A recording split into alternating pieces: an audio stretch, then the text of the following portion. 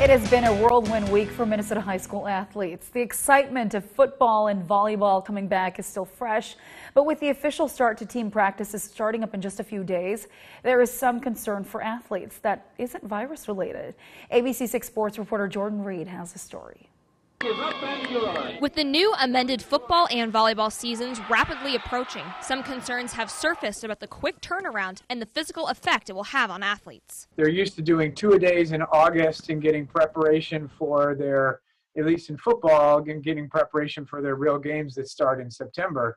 So they have almost a 6-week, 4 to 6 week uptick in their strength and conditioning, and also learning how to hit and taking hits. So the big question is, how can athletes work toward preventing injuries in such a short amount of time? There's no way that we're going to escape this shortened 6-week time without an increase in injuries. I hope that doesn't happen, but I just think that it's just not enough ramp-up time. It's just going to be hard to catch their ability and their muscular training to get them to the level where they're not going to get injured. I would definitely say ACL is going to be at higher risk.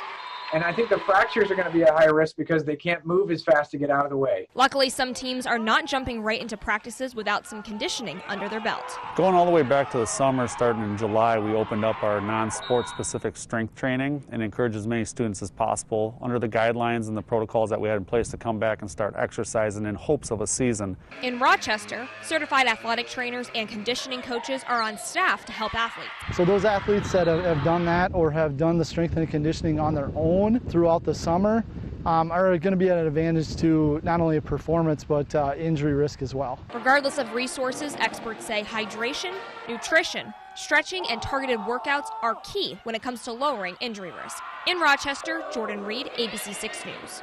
Jordan, thank you. Now, more information on the recommended workouts can be found on our website at kaaltv.com under featured links or under the local sports tab.